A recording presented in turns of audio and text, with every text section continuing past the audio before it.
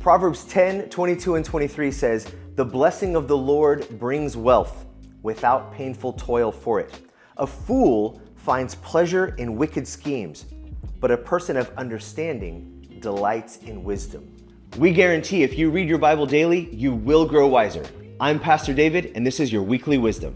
A wicked person takes delight in crafty schemes, in loopholes, in deceptive trade practices, and cheating on their taxes. A wise person understands that hard work always pays off. The wise person understands that God desires to bless us, and that if we will be diligent and we will be faithful, eventually the blessing will come. A wise person understands that it's the faithfulness and obedience and trusting in God's provision that ultimately leads to wealth, not craftiness, deception, and cheating.